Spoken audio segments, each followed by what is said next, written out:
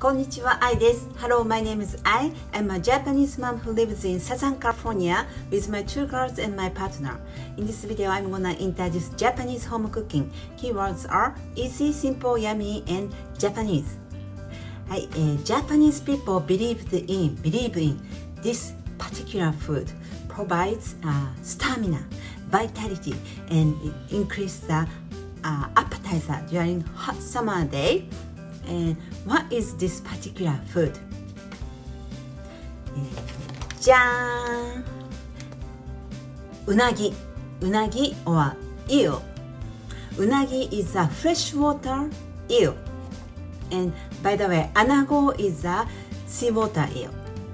Unagi is full of nutrition, good quality of protein, calcium, and all kinds of vitamin. So people eat all year around. People eat unagi all year around, but especially end of July, Japanese people love eating eel because they believe it provides the stamina or vitality. And today I'm gonna introduce how to prepare Hitsumabushi. Hitsumabushi using this unagi special. This unagi is from Japan. I got this very delicious special eel from Japan. So using this unagi, I'm gonna show you how to prepare Hitsumabushi. Hitsumabushi is a traditional Japanese food from Nagoya city in Aichi prefecture. So it came local food. And then hitsu is like this. Ohitsu, wooden bowl, wooden container, and mabusu is mixed. So you place the steamed rice and then place the sliced unagi, and then it comes with all kinds of condiments and garnish. So you might think, oh, it's just a unagi donburi, but hitsumabushi is different because you enjoy hitsumabushi or this unagi with bowl in four ways. First, you eat as it is. Second, eat with garnish. And third, you enjoy with hot dashi broth or green tea or some tea. So you put the hot dashi broth or tea in a teapot and then pour and then eat. So that's the third. And then fourth one is your choice. You can choose among all these three previous options. You can choose your favorite. So when you eat hitsumabushi, you divide into four, and then first as it is, second with garnish, third portion with broth, and then fourth you choose whatever you like. So it's like a little ceremony and it's fun. So today I'm gonna share with you how to prepare dashi first. So dashi, I already made video, but today I'm gonna make it again. And how to prepare dashi, and then how to prepare or how to make store-bought packed unagi or eel tasty, how to make it tasty, more tasty. And this one is from Japan, and this is really high quality one. But sometimes in the United States, you just go to grocery store and then buy frozen one. So I'll show you how to make it more tasty.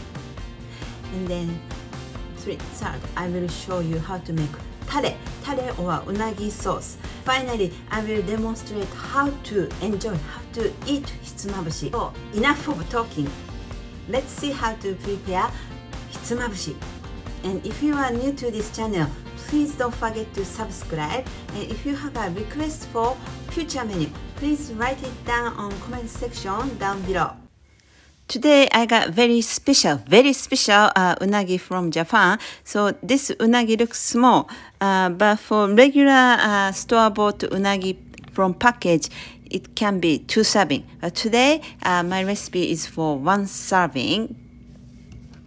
And you need 1 package of unagi and 3 tablespoons of sake to steam the unagi. And for tare or sauce, you need a tablespoon of sugar 3 tablespoons of soy sauce, 1 tablespoon of sake, and 3 tablespoons of mirin. This is for sauce. And for dashi or broth, you need a 5 times 5 inch kelp or kombu, 2 handfuls of bonito flakes, and 2 cups of water. So this is for dashi, and you add, after making dashi, you add 1 teaspoon of soy sauce. And for garnish or condiments, this is yuzu kosho, a paste made of chili pepper, yuzu skin, yuzu citrus skin, and salt. And after that, it's fermented. Very good seasoning. And wasabi, and chopped green onion, and shiso leaf, and nori or roasted seaweed. And these are optional. You can choose your condiments. So let's make dashi. Place 2 cups of water and kombu. Add kombu, and you turn on the heat. And right before start boiling, remove the kombu. And then add 2 handfuls of bonito flakes. And wait until it starts boiling. You see the bubbles in the hot water. And then once it starts boiling, turn off the heat. Turn off the heat and wait for 5 minutes. Turn off the heat and wait for 5 minutes. And after that, you're gonna drain. So again, 5 minutes, wait for 5 minutes and we're gonna drain. Turn off the heat and wait for 5 minutes and drain. And this is the dashi stock. And for the Hitsumabushi broth, we're gonna add the flavor. So add 1 teaspoon of soy sauce and 1 teaspoon of salt. And broth. Broth is ready for Hitsumabushi. And we're gonna make tare sauce. Unagi sauce. So add in a frying pan, add 1 tablespoon of sake. In this video, I heat it up too much, so it's splashing. But 1 tablespoon of sake and 3 tablespoons of mirin. And we are evaporating or removing the extra alcohol from mirin and sake. So once it starts boiling, add sugar.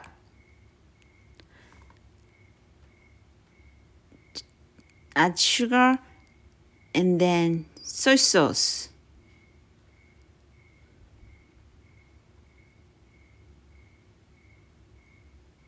And cook over medium heat. Cook until it starts bubbly and until it gets a little bit thick. But once it's cooled down, it gets thicker, so don't overcook. Cook until it gets thicker, concentrated. And tare is ready. Now, let's prepare eel. So heat the frying pan to medium heat, and then skin side down. Make sure skin side down. And add 3 tablespoons of sake. And sake remove the smell of eel, especially like a frozen one in a package. And then press the lid and cook for 3 minutes, about 3 minutes. And then unagi gets really nice and soft. And place on a kitchen paper towel and remove the excess sake on the bottom.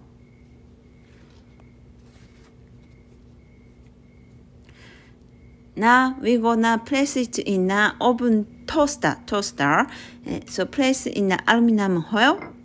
And again, skin side down. And then spread some tare. I don't have a pastry brush, so I'm spreading with spoon. And then we're gonna toast about 3 minutes. you check all the time. Don't try not to get it burned. And look at, it looks nice and juicy and soft. Unagi is ready. And then Hitsumabushi, usually when you serve, you cut into small pieces. So cut it into small pieces. So now we are getting ready to serve. And broth, we prepare the broth. And then heat up the broth. And place in the hot broth. Place in a teapot. I'm dropping. But be careful. And then place the steamed, very fresh rice. Just prepared rice in a bowl or ohitsu wooden container. And then place some more tare, unagi no tare. And then place the cut unagi.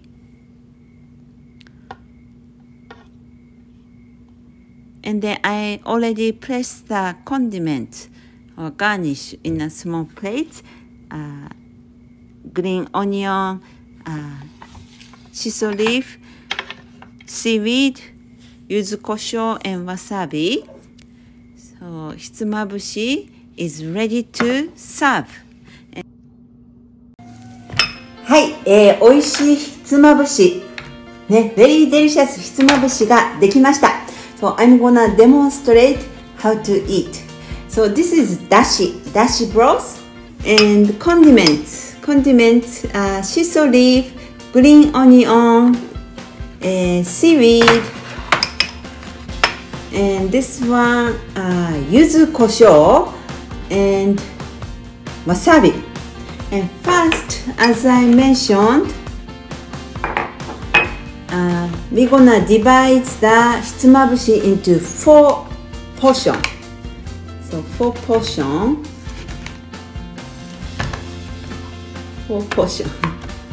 Quarter. And first, I'm gonna enjoy just as it is. So put on a plate. So まぶす means mix. So mix little bit. And then じゃあいただきます。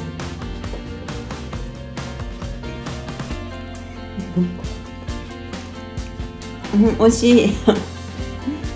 このうなぎ本当に美味しいです。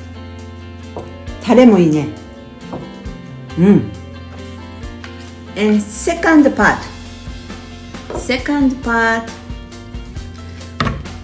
You eat with all garnish and condiments. So little bit of yuzu kosho and some wasabi. I'm gonna put everything, and little bit green onion and little bit of shiso leaf. 辛い。海苔ね。seaweed。じゃあ食べてみます。これも美味しそうだね。全部ミックスっていうか全部乗せて、I'm gonna eat everything together。美味しいこれも。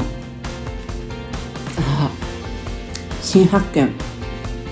柚子胡椒とわさびがいい味出してます。And then third part, I'm gonna add the broth, dashi broth. 美味しそうね。お茶漬けです。お茶漬けみたい。